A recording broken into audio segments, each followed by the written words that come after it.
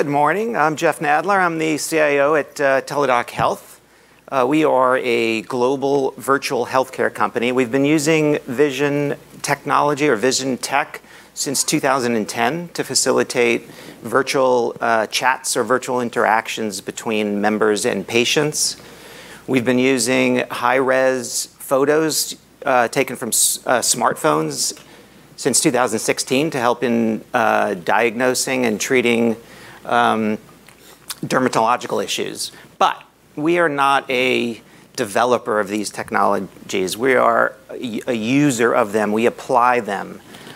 We apply them to facilitate, excuse me, more and better virtual healthcare. So what I've done today is pulled together a few of my favorite cool vision technologies that we think have a future in virtual medicine. As a reference point, in last year, we did over 2.5 million virtual visits. This year, we're on pace to do over 3.5 million visits. Up until a few years ago, we had one product, one service line. It's our general virtual urgent care. We treat colds, sniffles, fevers, headache, allergies, flu. And in the last 2 to 3 years, we've vastly expanded our service lines to include dermatology, behavioral health, sexual health, tobacco cessation, et cetera. It's well known and well documented that vision tech has great applications in medical imaging and radiology. In fact, earlier this week, Google published results about some of their technology meeting or beating results against professionals in the field of in radiology. But my focus is more on lower cost technologies and tools, things that can be used in the home. They're cool, they're low cost, they're easy to use, they're seamless, and many of them are leveraging these great little boxes we all have in our front pockets called smartphones. So let's start with vital signs. Almost every single brick and mortar or in-person visit with a doctor begins with capturing vital signs. We can't really do that. We certainly can't do it easily today in virtual healthcare. There are some technologies, some are better than others, disclaimer. Some have academic studies proving accuracy and reliability, and some of them are settling legal matters with the FTC on their claims of what they can and cannot do. But if you look at the picture on the left, leveraging the video camera as a sensor to detect the way the light changes based on the flow of your finger is a technique being used to capture blood pressure.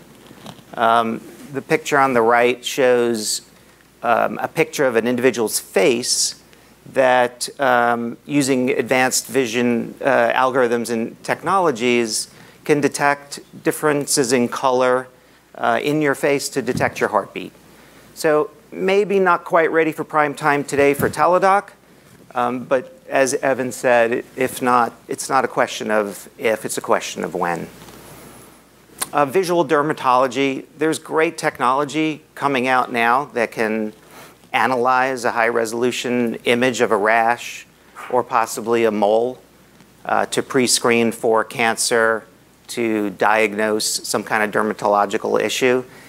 Not necessarily to replace your physician, but to avoid the need for a trip to the dermatologist, maybe to allay a certain fear about a mole that you just spotted. It's late at night, your doctor's not available.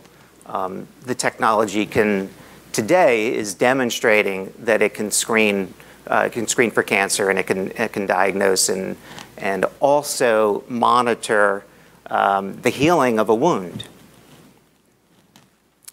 This is a pretty cool one, virtual physical therapy. So using technology developed by Microsoft in conjunction with a 3D camera. Most people, myself included, have been to physical therapy.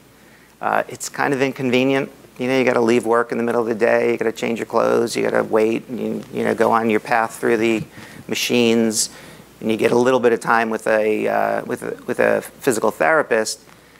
At-home physical therapy, monitoring some 26 different joints and angles and your positioning with a real-time feedback coming from a live coach or an avatar. Pretty cool. We think this has great potential in the virtual healthcare space. Most of us are familiar with the dipstick used by most physician offices for urinalysis. There's some great technology just coming out, still a dipstick, but you can do this at home. And then after placing it into their device and using your camera, the vision technology can actually read the results and interpret them for you. This has great potential, again, for Teladoc and our virtual vision of the virtual visits of the future. And lastly, pediatric ophthalmology, using a low-cost smartphone, leveraging the strobe and some machine learning algorithms. The technology enables pediatricians, not necessarily trained in ophthalmology, to screen out for things like lazy eye, nearsightedness, farsightedness, and possibly even more serious issues like cancers of the eye. That's our vision for the future. Thank you all. And again, as Evan said, it's not so much a question of if, it's a question of when. Great. Thank you very much, Jeff.